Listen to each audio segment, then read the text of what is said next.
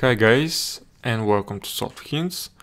This video is about pandas and how to split columns of a data frame.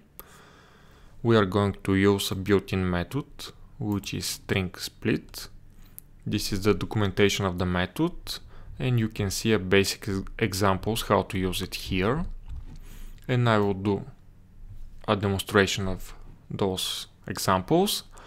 Before to start with our demonstration, I wanted to share a great resource about machine learning.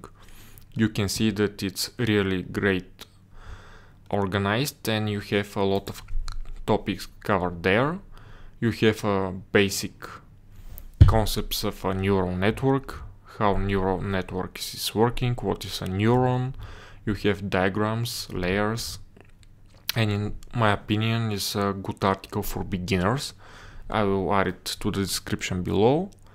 And let's go back to our demonstration. Let's say that we have a date frame. This is our date frame. We have a column date, which we want to split into several or one column based on a separator, which is slash.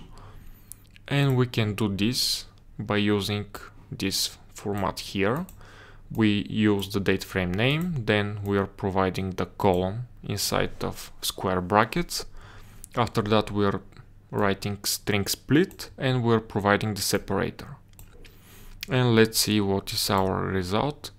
As you can see, we have a new date frame with only a single column with all values inside separated by a comma. If you don't provide a separator, you use comma as a default separator, and this way if you provide a new data frame, you're going to have all the result data in a new data frame, and you don't need to provide the headers for this new column, but you can provide the title for this column. If you want to expand the result data into separate columns, then you can use a parameter which is expand, and if you provide it, then the result is going to be in this way. You are going to have all the results separated in a different columns, and in case of not enough values, you are going to have none for a given cell. And if you want to have only one split, to limit the split you can use a parameter which is n, and in this way you're going to have only the first separated value and the rest is going to be exactly the same as it was.